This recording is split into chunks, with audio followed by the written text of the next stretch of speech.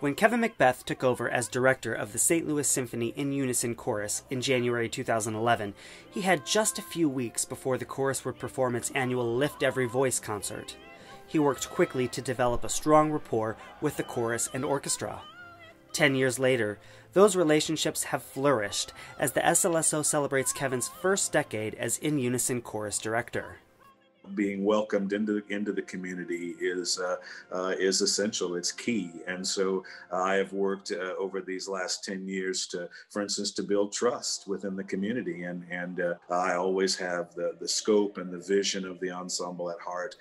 In the past 10 years, Kevin has led the In Unison Chorus in annual Gospel Christmas and Lift Every Voice celebrating Black History Month concerts, as well as yearly community choral concerts.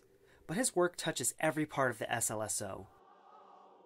Getting a chance to work with the orchestra apart from the chorus and to build that relationship has been tremendous for me.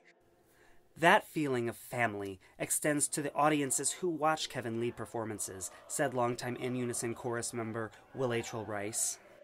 I believe Kevin even helps the audience to be comfortable. He turns around, he talks with them, he engages them. Soprano Jennifer Kelly said Kevin excels at meeting each member of his musical family where they are. Learning from Kevin was very easy.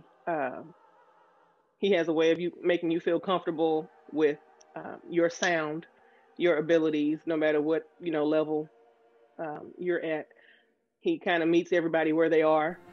As Kevin reflects on his first 10 years, he's already looking forward to the future with the chorus, engaging with more renowned guest artists, broadening the capabilities of the chorus, and welcoming new members to his musical family.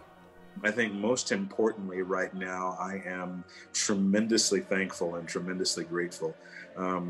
First of all, to the symphony itself. The orchestra has been unbelievably kind to me, and to the rest of my colleagues.